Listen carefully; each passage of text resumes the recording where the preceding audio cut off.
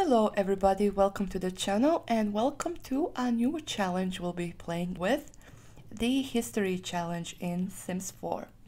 Now, because I have a lot of things to do in this video, I need to introduce you to some of the rules and our Sims and our new lot that we'll be living in. I've decided to cut my first video into two parts. The first one, this one that you're watching, will be just the introduction of our Sims and the lot we'll be living in. And then in the second one, we'll go into the gameplay for the first episode.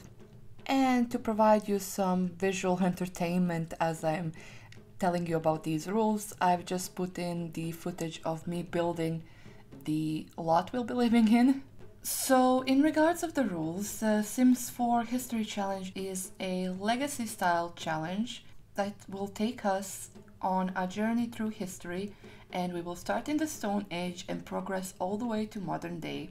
And each generation of Sims will basically live in a different era. So our founders will live in the Stone Age. When their children reach adulthood, they will live in the early civilizations, and so on. And there are 10 different eras in this challenge altogether. So in regards to the challenge-wide rules, we cannot change the aspiration of our Sims. The lifespan must be set to normal. They can only drink one essence of life or potion of youth in their lifetime, and all reward potions are restricted until the Middle Ages. I'm not going to age up my Sims manually because I have the agings already set up, and we won't be able to move until we reach the Great Sim Frontier stage. This challenge also has some challenge-wide goals, which are long-term goals for the family, and they can be completed at any time during the challenge and over several generations of Sims. I'm going to try to do the Historian, which is the more difficult challenge. And as you can see here, we have some of the goals. So we would need to reach level 10 in 29 different skills, earn 75 gold medals on social events, and so on and so on. So in regards to getting started, we need to begin by creating two Sims who will be the ancestors. And they cannot be married or engaged. And we're also allowed to create one pet, so I did create a dog for us. I also placed some other Stone Age families on the lots around our lot. We'll be playing in Brindleton Bay because I figured that one was the most suitable. And I did spend only 5,000 simoleons for decorating our lot, but I did use a lot of debug items and debug trees. And we are playing with the simple living lot trait and with the off-the-grid lot trait. So here is the introduction to the Stone Age, to our first generation, and it says here that it is the earliest known stage of Sim history. In a harsh and unforgiving environment, Sims often had to keep moving in order to survive. They began to settle in fertile, easily defensible areas. Living in prehistory meant working to survive, and that included everything from finding your own dinner to dedicating your life to any compatible mate you could find. After all, during these times, Sims were simply doing what they could to keep the Sims race alive. And here we have some restriction. Honestly, a lot of things are still available to us, so easels, pools, woodworking tables, planters, etc. So we're not as restricted as one might think. And here are the available aspirations for this era, and I've given them the angling ace, freelance botanist, outdoor enthusiast, and leader of the pack aspirations. You will see in the later footage that I've given one of the girls the big happy family aspiration, but I've changed it into freelance botanist later on because I realized that that aspiration wasn't allowed. So Sims can sell collectibles, paintings, and woodwork, and they may not get married but have multiple mates. And we progress into the next era when our ancestors' children have children. So it actually won't take us that much time. And here are the goals for this part of the challenge. So we need to reach level 10 fishing, gardening, and handling skill on one Sim. catch an anglerfish worth at least 150 simoleons, earn 30,000 simoleons from selling rocks, fossils, frogs, and woodwork, so that does not include paintings, and have one sim have kids with 5 different sims, as well as complete the fishing, gardening, metal frog, or fossil collection. So one of those 5 collections, if I'm correct. So that's basically it. It's another type of legacy challenge going through time. But first, let me introduce you to the sims we'll be playing with in this challenge. So in this challenge, the rules are that you're supposed to start with a female sim and a male sim. And I believe they say the sims should be young adults. But just to keep things more interesting and also to provide for some variety in storytelling, well, I decided to make 4 sims, 2 male sims and 2 female ones. Now, because there are a lot of objectives in this challenge that we need to, well, that we can fulfill if we want to, and I do want to, and because we get points for those specific challenges, I'm going to say that for now, maybe later on that will change, but for now, Rego here and a lovely lady that I will introduce you to in a second are our founder sims officially. So Rego here, he is a young adult, so he is among the oldest of the tribe members. I will introduce you to the rest of them later on, and he does try to take care of everyone else and make sure that everyone survives. So he tries to take on the responsible role. I actually gave him the responsible trait as well, but he's actually quite easygoing and carefree in general. So I gave all of them these, it looks like face paint, but it's actually a tattoo, so it will be there for all of their outfits. And I've given specific tattoos to senior males of the tribe, let's put it that way, and senior women of the tribe, and then different ones for the younger members. So you will see this face paint throughout all of the men in the tribe who are senior members, who are basically young adults. And I wasn't planning on this, but I ended up settling on a headcanon of sorts, which makes sense to me, at least, that elder members of the tribe who have lived longer, who have more resources, basically they have more fabric and more fur to go around. So you will notice that younger sims, because I do have a pair of teens in this family, they have a lot less fabric to go around. So this is his everyday. His formal is the same. His athletic is just this, I'm not sure what to call it. I want to say groin cloth, but I know it's not that. As you can see, I've added some scars on his torso because, as I said, he's a young adult. He already lived for quite a while, and some scars on his back as well. So he has survived through quite a lot. So that's his athletic and his sleepwear. His party wear is the same as his everyday. His swimwear is the same as his sleepwear and athletic. This is his hot weather. And this is his cold weather. Younger sims in our family and in the side families, I've made them so that even in cold weather they're barefoot. So that's Rego, that's our male founder, and this is Iset. And here you can see the tattoos that the senior women of the tribe wear. I think she's quite pretty. I really like her, and I love this hair on her. So her aspiration is big happy family, and she has the hero archetype. She's also active, erratic, and family oriented. This is her everyday.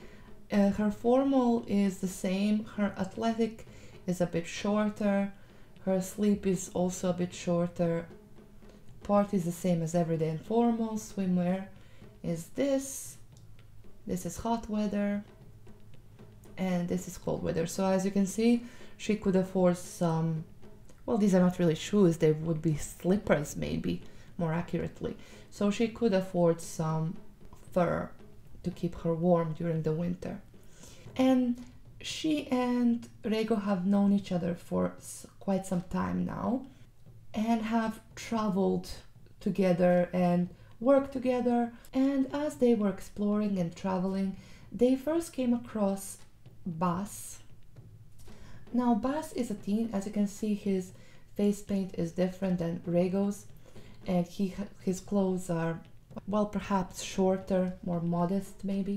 So Rhaego and Iset came across Bas, whose family unfortunately passed away, and because he is an excellent hunter, Iset managed to persuade Rhaego to take Bas in and just sort of be a father figure to him, teach him about living within a tribe and so on. So Bas his aspiration is the Angling Ace, and his archetype is the Everyman.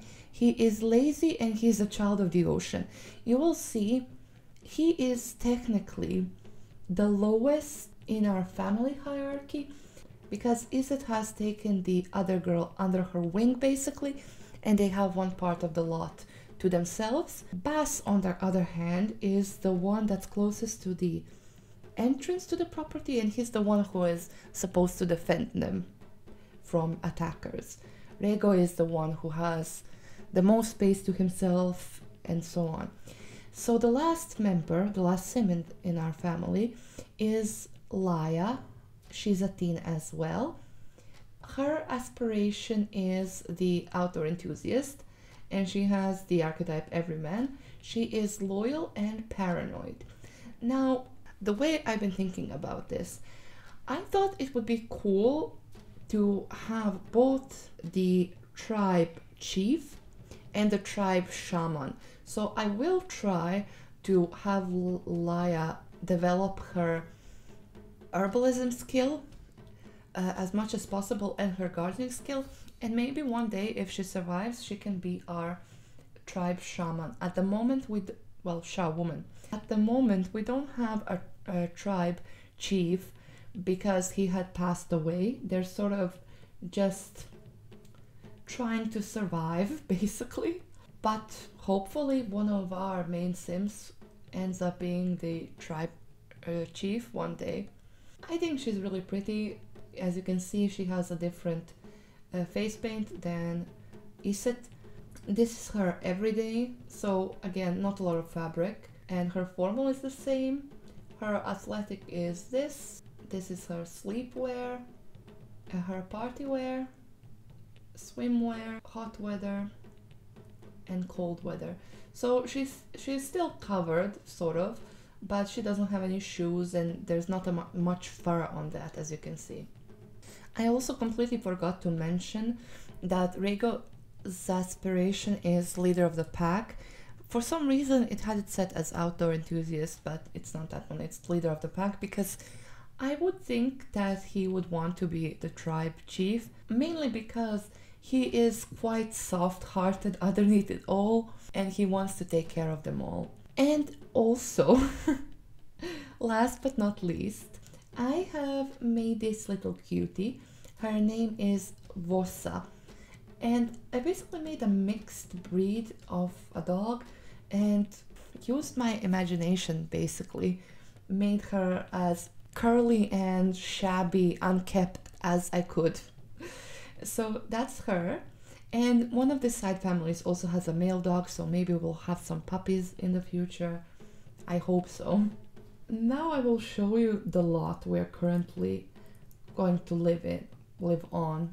And listen, this lot, I have it uploaded onto the gallery if anyone wants it, but I had so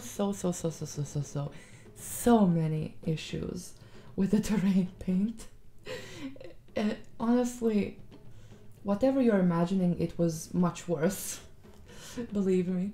It's just that I haven't used terrain paint much when I was playing earlier, so I really had no idea how to use it.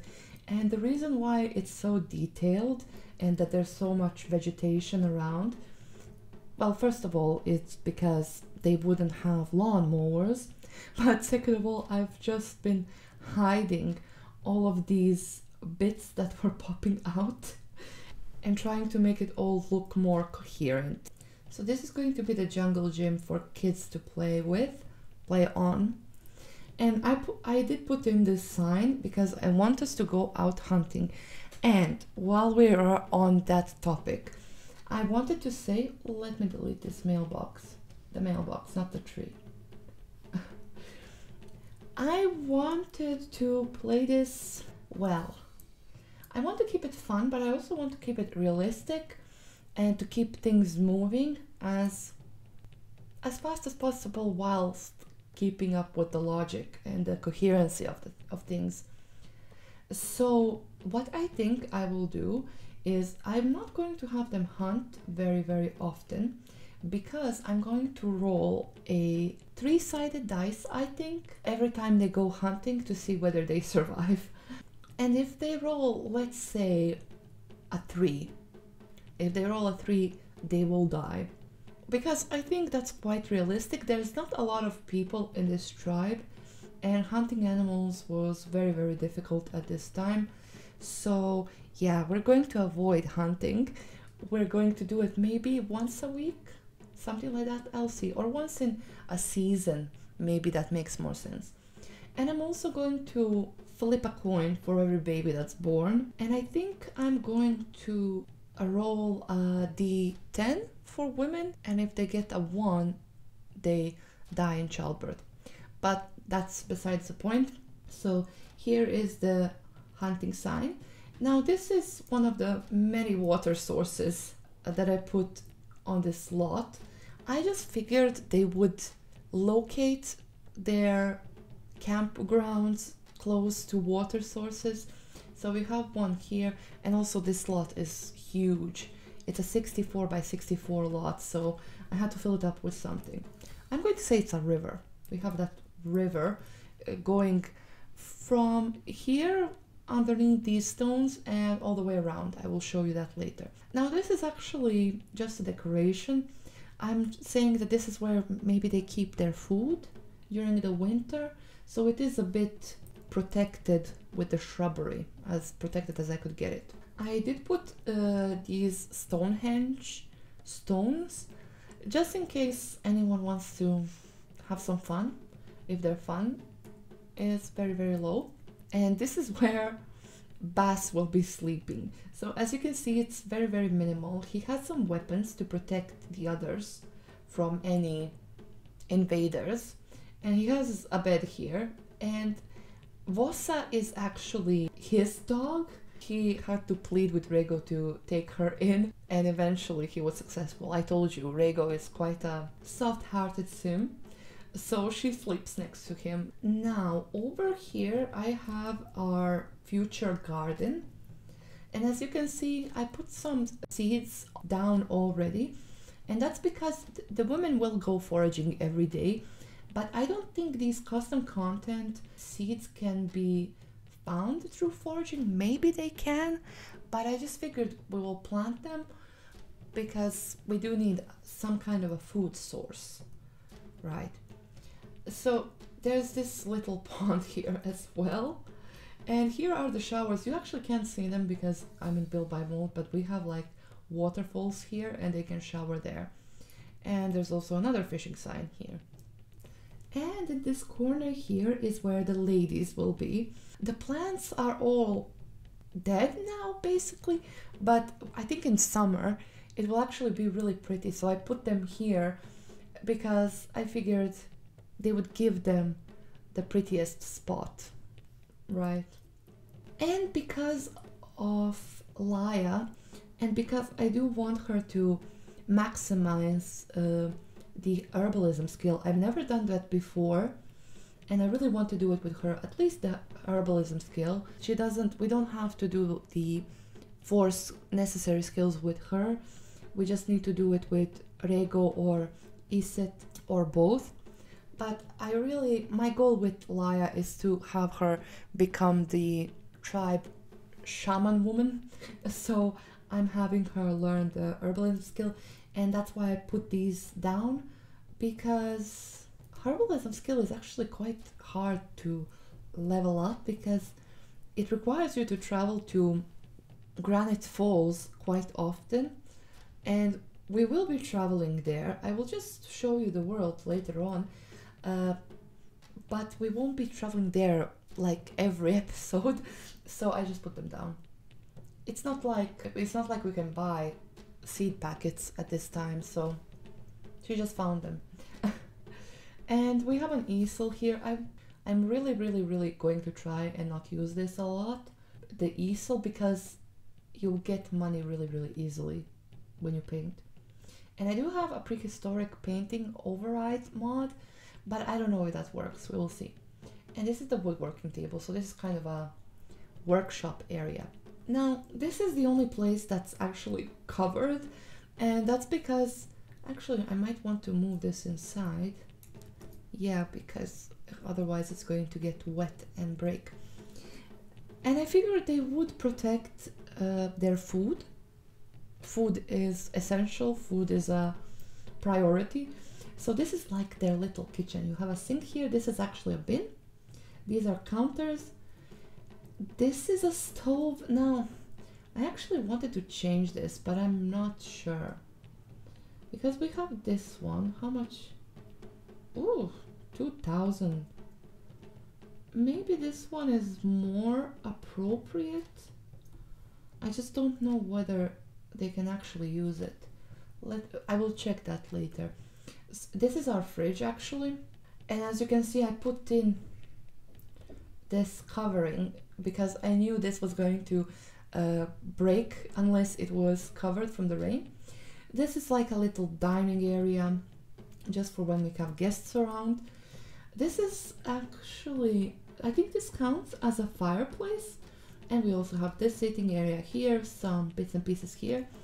This is Rhaego's bed, and this is like his cave, so he has the best protection out of them all because he's the most senior member of the well, not of the tribe, but of this particular family. We also have 2 toilets here, and in the back I just put in these rocks and we have some water. So basically they wanted their habitat to be surrounded by water because water also serves as a natural border, and they wanted some hills, so that's why I used so much terrain paint, for better or worse. So yeah, I think that's it. Yeah, I think that's it. That's our lot. I'm quite pleased with how it turned out, honestly. So guys, this will be it for this short little episode. I'm sorry that I had to do it this way, but I just couldn't get the video under 45 minutes, and I do think that's a bit too much. And part 2 will be up tomorrow, so in 24 hours from when this one is posted.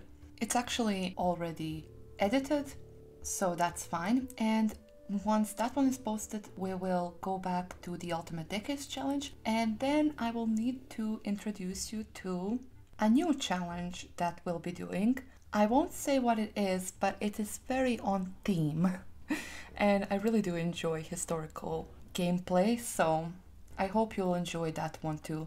The reason why it took me so long to post this is because I had to redo my mods folder after the new patches and just sort out the save files and everything. And I was also building the lots for all the challenges, all the lots that I needed. So I hope this video wasn't too boring for you. Do let me know if you would in future prefer me to just post one longer video, but I think this makes a lot more sense. I don't know. I hope you're having a great evening, night, morning, or afternoon, wherever you are. And I will see you soon in the next video. Bye bye.